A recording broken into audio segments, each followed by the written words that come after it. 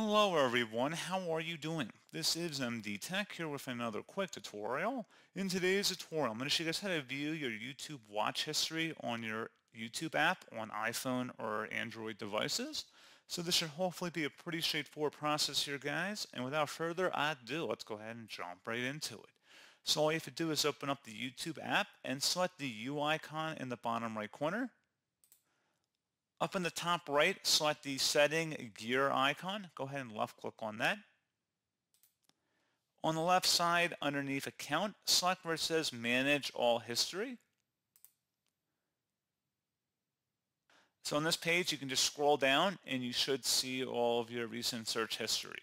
So pretty straightforward process, guys. And as always, thank you for watching. I do hope I was able to help you out, and I do look forward to catching you all in the next tutorial. Goodbye.